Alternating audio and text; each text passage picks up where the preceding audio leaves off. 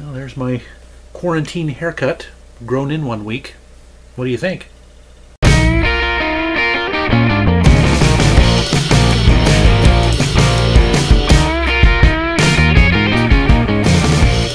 Greetings one and all, and welcome back to Tom's Hit Parade. Backtracks is the order of business for today's video. Yes, Backtracks is my monthly roundup of notable album anniversaries divisible by 5, with at least one spotlight album review. And yes, you'll notice that it's coming to you again near the end of the month. Try as I might to get it to you earlier in the month, so that if you happen to have a favorite album in amongst my shout-out albums or my spotlight albums, that you can have time that month to celebrate it in whatever way you want to, which I would assume, since it's an album, would be listening to it would be the way that you would probably celebrate it. But anyway, yes, I'm going to try and make a concerted effort, even though I've said this before, this year, by the end of the year at the very latest, to keep getting this feature to you earlier on in the month. But yeah, it's not like we don't have any excuses for being behind the game right now with the craziness of the world. No explanation necessary. But anyway, enough wasting time. Let's just catapult ourselves into the fray and see which albums are celebrating anniversaries for the month of April 2020.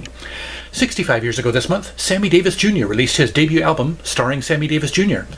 With this album, Davis became the first African-American solo artist to reach #1 on the Billboard 200. This was his only #1 album, by the way. 5 of the album's tracks had been released as singles over the previous year. Hey There was a top 20 hit in the US and the UK. Because of You went top 10 in Australia. And This Is My Beloved and Birth of the Blues charted in the Australian top 15. In November of 1955, Davis lost his left eye in a serious car accident, which is why he was wearing an eye patch on the album cover. Also released in April of 1955 was Frank Sinatra's 9th album, In the Wee Small Hours. Produced by Voyle Gilmore and arranged by Nelson Riddle, it was not only the first Sinatra album released in the 12-inch LP format, but it's widely considered to be one of the very first concept albums, all of its songs addressing themes like lost love, loneliness, and failed relationships. It spent 18 weeks at #2 on the Billboard album chart, his longest sustained position on that chart up to that time. The album is ranked number 101 in Rolling Stone's list of the 500 greatest albums of all time. 6 decades ago this month, Elvis Presley released his 4th album, Elvis Is Back. His first album since his Christmas album 2.5 years earlier, as well as being his first stereo recording. It was recorded and released within 5 weeks after his return from a 2-year stint in the Army. It reached #2 on the Billboard albums chart and #1 on the UK albums chart, and incredibly took almost 40 years to achieve gold certification by the RIAA. It includes the singles The Girl of My Best Friend, Girl Next Door Went A-Walkin', and Reconsider Baby. April of 1960 also saw the release of the Sarah Vaughan album Dreamy. Arranged and conducted by Jimmy Jones and featuring Harry Sweets Edison on trumpet, it was her first album on the Roulette label. It includes her interpretations of standards such as Crazy He Calls Me, I'll Be Seeing You, a musical adaptation of the Joyce Kilmer poem Trees, and the Harold Arlen song Stormy Weather. In April of 1965, Herb Alpert and the Tijuana Brass released their 4th album, Whipped Cream and Other Delights. During its Billboard chart run of 185 weeks, the album spent 8 weeks at #1 and was one of the band's most successful releases. It was a departure from the Latin sound of their previous albums and included instrumental arrangements of popular food and drink-themed songs, such as Love Potion No. 9, A Taste of Honey, and the Johnny Mercer tune Tangerine. Just as popular as the music was the album's cover art, which has been parodied by rock band Soul Asylum, comedian Pat Cooper, and for Alpert tribute albums by The Frivolous Five, Dave Lewis, and Peter Nero. Also released 55 years ago this month was Marianne Faithfull's album Come My Way. Released on the same date as her self-titled debut, the pop album the label wanted her to do, this is technically her sophomore release, the folk album she wanted to do. It contains renditions of traditional folk tunes such as House of the Rising Sun, Bells of Freedom, and Marianne. It peaked at #12 on the UK albums chart, whereas her pop album peaked at #15. And I'm sure you're asking, why didn't she just put out one album with a mix of both genres? She didn't want to. Half a century ago this month, Paul McCartney released his solo debut album, McCartney. Although he recorded it as a reaction to John Lennon's private announcement to his bandmates that he was leaving the group, the album and McCartney himself were largely blamed for the Beatles' breakup. Nevertheless, it reached #2 on the UK albums chart and topped the Billboard chart for 3 weeks, until it was knocked out of the top spot by The Beatles' Let It Be. Although it was never released as a single, the album's highlight and one of my personal favorite McCartney tracks was the ballad Maybe I'm Amazed, which Rolling Stone includes on their list of the 500 greatest songs of all time. Also released in April of 1970 was Chris Christopherson's debut album, Christopherson. Already a successful songwriter, Kristofferson reached number 10 on the country chart with this album of self-penned songs, many of which other artists had already made hits or would in the following years, including Sunday Mornin' Comin' Down, later released as a single by Johnny Cash, Me and Bobby McGee, made famous by Janis Joplin, and For the Good Times, also recorded by Bill Nash. The album enjoyed greater success when re-released under the title Me and Bobby McGee the following year. Celebrating its 45th anniversary this month is Toys in the Attic, the third album by Aerosmith. Their most successful release, it peaked at number 11 on the Billboard 200 and number 7 on the Canadian Albums Chart. It has since been certified 8 times platinum in the US and is included on Rolling Stone's list of the greatest albums of all time. Single Sweet Emotion became a top 40 hit in the US, and Walk This Way reached the top 10 of both the Billboard Hot 100 and the Canadian Singles Chart. When covered by hip-hop group Run DMC 11 years later, Walk This Way became an even bigger hit, reaching number 1 in New Zealand, number 4 in the US, and going top 10 in 8 other countries, and reinvigorating Aerosmith's sagging career with a decade-long streak of multi-platinum albums. Also in April of 1975, Joan Baez released her album Diamonds and Rust. It reached number 28 on the Canadian Albums Chart and number 11 on the Billboard 200. It featured several songs written by other artists, including Simple Twist of Fate by Bob Dylan, Hello in There by John Prine, and Never Dreamed You'd Leave in Summer by Stevie Wonder. The title track was a top 40 single on the Billboard Hot 100 and a top 20 hit on the Canadian Adult Contemporary Singles Chart. Joni Mitchell contributes vocals to the song Dita, and Joan Baez's backing band on the album included guitarist Larry Carlton, saxophonist Tom Scott, and keyboardist Joe Sample. 4 decades ago this month, Boz Scaggs released his 9th album, Middleman. Moving back to the soul-influenced sound of his 7th album, Silk Degrees, and bringing back members of Toto to again serve as his backing band, the album peaked at number 8 on the Billboard 200 and spawned 2 top 20 Billboard Hot 100 hits. Breakdown Dead Ahead reached number 15, and JoJo hit number 17.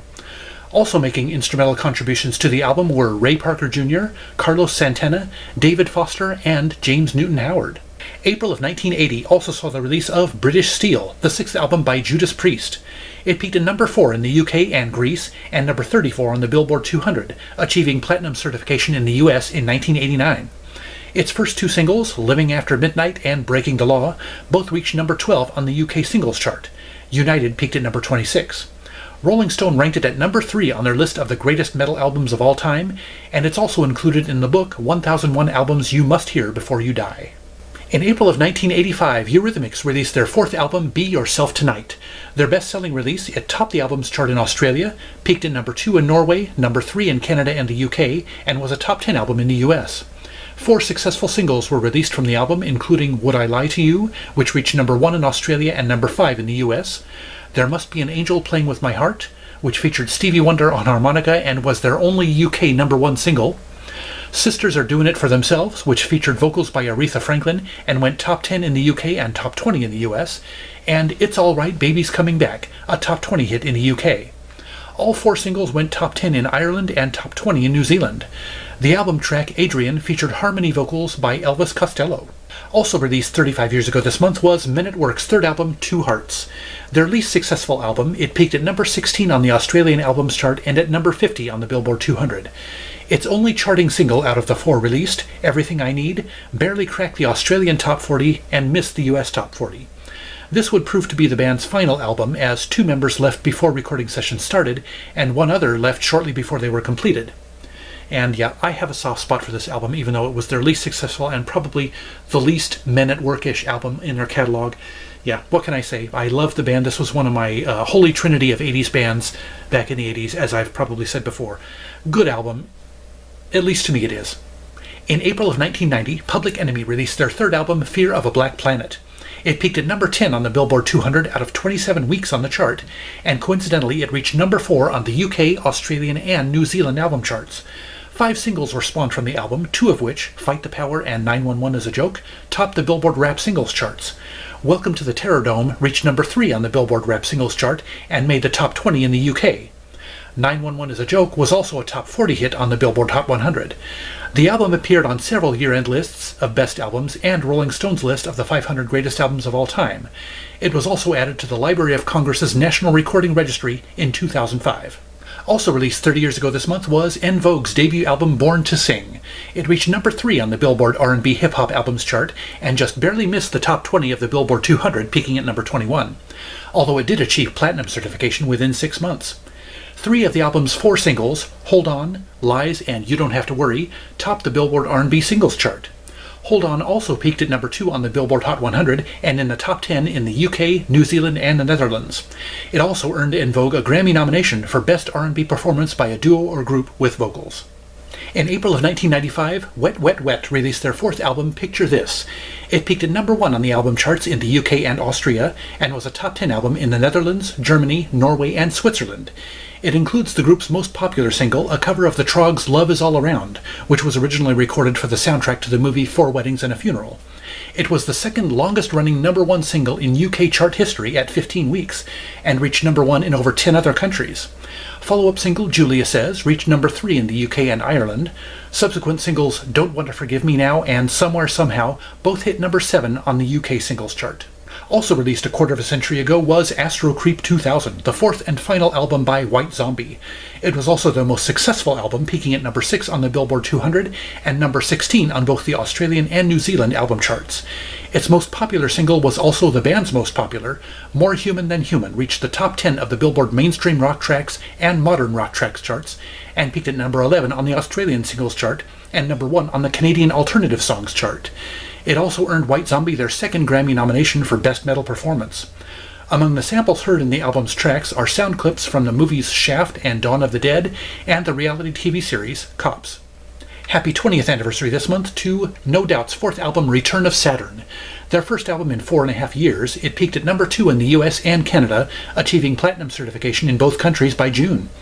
It was a top 10 album in Germany, Finland, Sweden, and Switzerland. The single, Simple Kind of Life, the only release from the album to chart on the Billboard Hot 100, was a top 40 hit, but preceding singles, New and Ex-Girlfriend, reached the top 10 of the Billboard Alternative Songs chart. Ex-Girlfriend peaked at number 9 on the Australian singles chart, and single Bathwater reached number 4 in Belgium. Also released in April of 2000 was Dove's debut album Lost Souls. Recorded over the course of 4 years, during which time the band's recording studio burned down, their mentor-manager Rob Gretton died, and they backed Badly Drawn Boy on several tracks of his debut album, Lost Souls reached number 16 on the UK albums chart. All 3 singles from the album, The Cedar Room, Catch the Sun, and The Man Who Told Everything, peaked in the top 40 of the UK and Scottish singles charts.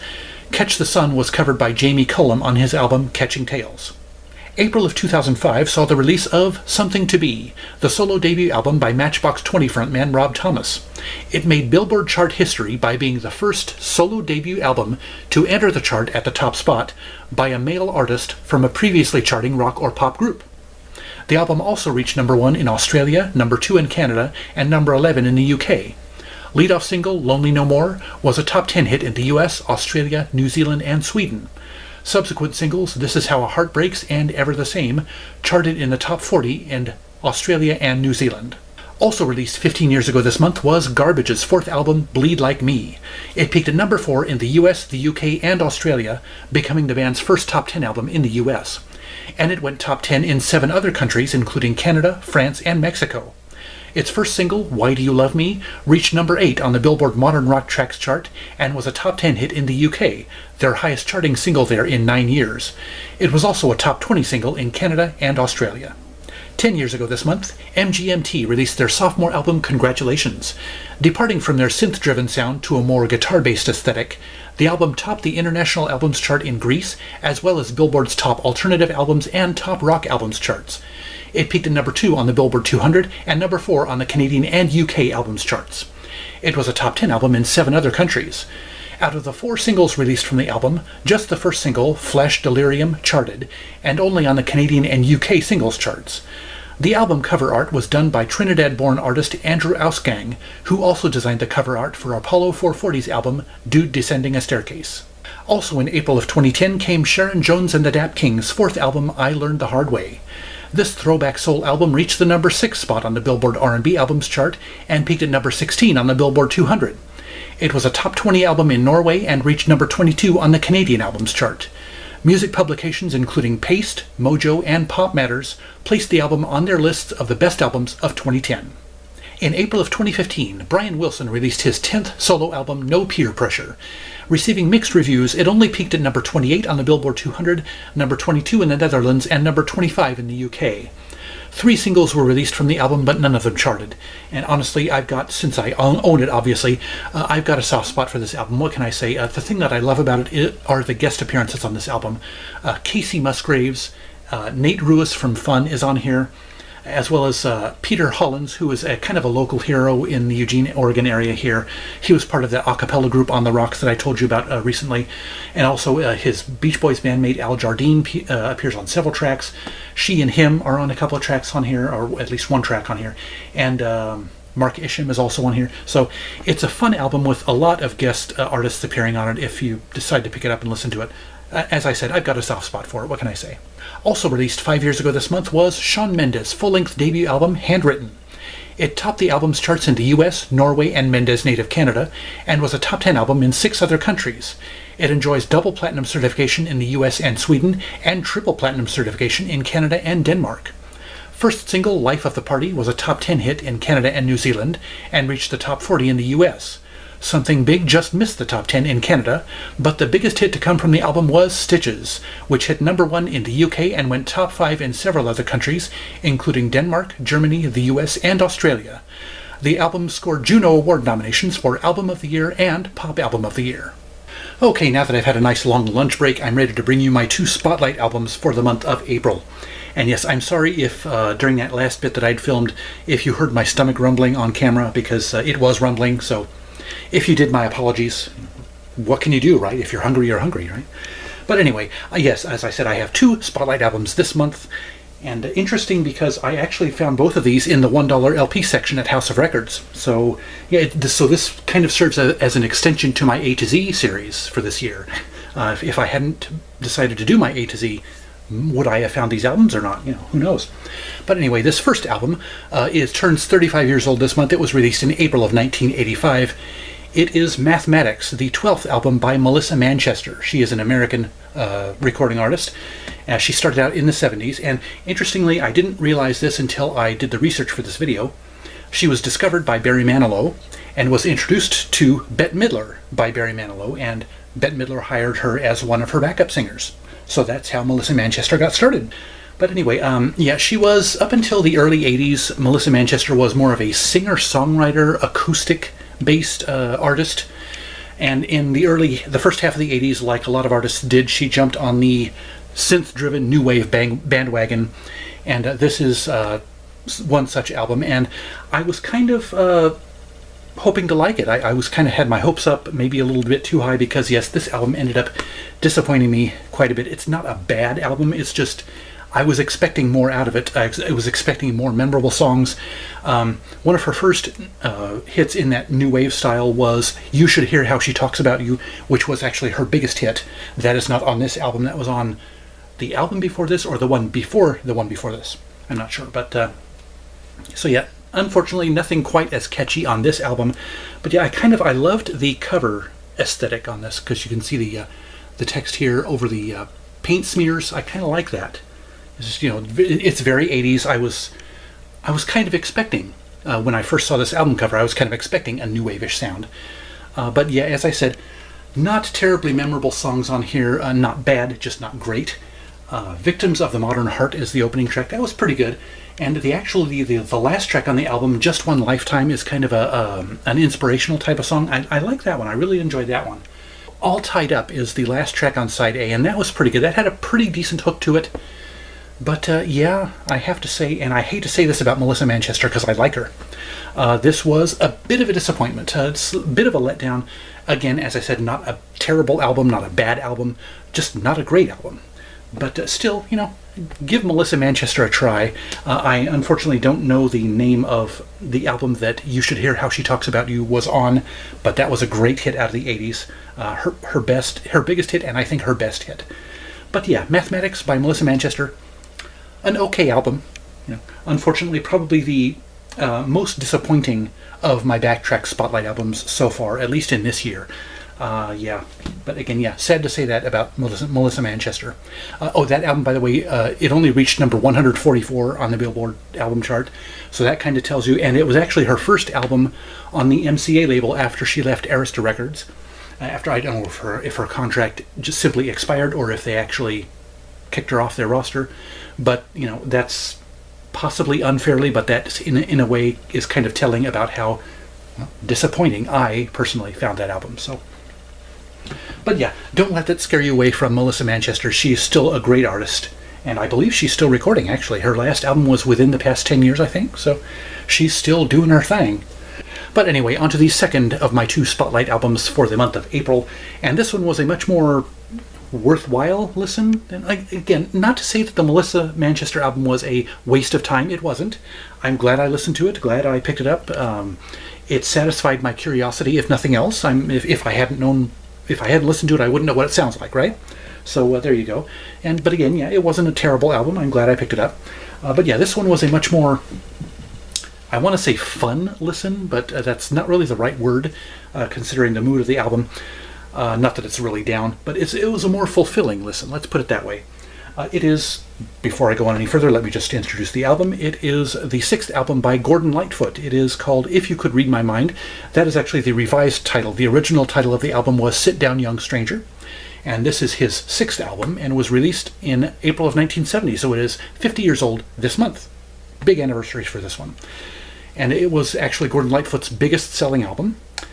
And much like his fellow Canadian Leonard Cohen, Gordon Lightfoot is very much in the folk vein. And he's got a voice, a beautiful voice that just suits it perfectly.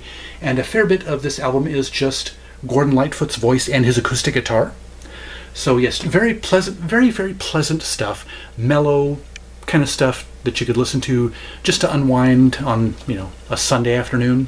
Ironically, I'm filming this on Sunday afternoon, so there you go. But yeah, just very good stuff. And this actually has the title track, according to the revised title of the album, If You Could Read My Mind, is one of his most famous songs. It actually reached number 1 on the Canadian charts and number 5 on the US charts. And the album, incidentally, in the States reached number 12 on the Billboard chart. But yeah, and yes, so yeah, the If You Could Read My Mind is probably his most recognizable song, perhaps aside from The Wreck of the Edmund Fitzgerald. But yeah, this is just, as I said, just very, very pleasant, mellow, folk pop stuff. I really, really enjoyed this one. Pretty much every song on here. And actually, coincidentally, I mentioned the song Me and Bobby McGee earlier on in my shout-out albums. That song is on this album here. Baby It's Alright is another song that really jumped out at me, as well as Your Love's Return, which was... those 3 songs I just mentioned are actually right in a row, right after each other. Your Love's Return, that was a beautiful, beautiful ballad. It's got some of the best lyrics on the album, just gorgeous, gorgeous lyrics. But yeah, from one end to the other, this album was pretty darn good, and I am looking at the credits on the back here now, and I didn't realize Ry Cooder plays bottleneck guitar on one track, at least on here. John B. Sebastian, and I don't know if that's the John Sebastian from the Lemon Spoonful or a different John Sebastian. He plays the auto harp in one track and the electric guitar on another. So I guess this is not as much just Gordon Lightfoot and his acoustic guitar as I thought it was. But yeah, and a couple of the songs were arranged by Randy Newman. So yeah, this album is, you know, even setting aside the big names that appear on this album, it's very much worth a listen. It's just great if you're looking to dip your toe into folk music and you haven't done so much yet. Yeah, this is a very worthwhile album, and yeah, Gordon Lightfoot, much like, as I said, his fellow countryman Leonard Cohen, I just recently dipped into his stuff also. Unfortunately, it wasn't in time for my Canada Week special last year, but yeah, this is just, I'm enjoying both artists. I've only got 1 album by each of them, this one as well as Leonard Cohen's first album, Songs by Leonard Cohen, I think it was. Both very enjoyable. I'm starting to get a little bit more into folk music. Not my biggest thing, kind of like country music is not my biggest thing, but what I've heard of folk, especially Canadian folk artists, is sitting pretty well on my ears so far. So yeah, I'm looking forward, and I'm definitely going to check out a little bit more of Gordon Lightfoot's stuff as well as Leonard Cohen's. So yeah, give this album a try if you haven't yet. If you're, you know, in the mood for something mellow, something pleasant to unwind to, Very, very poetic lyrics, beautiful, delicate instrumental arrangements. Just a wonderful album all around. So yes, that will do it for Backtracks for the month of April 2020. Hopefully I won't make it another full month before I bring you the May Backtracks. I'm going to do my best. But anyway, yes, that's it for this video. I hope you enjoyed it. Suggestions, questions, constructive criticisms, lay them on me in the comment section below. Also scroll down to the description for the link to my Twitter feed and links to my favorite fellow YouTubers who are all worth checking out. And don't forget to subscribe to my channel and browse my past videos, and be sure to ring that notifications bell so you'll be the first to know each time I drop a new video. Otherwise, thank you so much for watching. I'll see you next time, and remember, life's too short to be a music snob.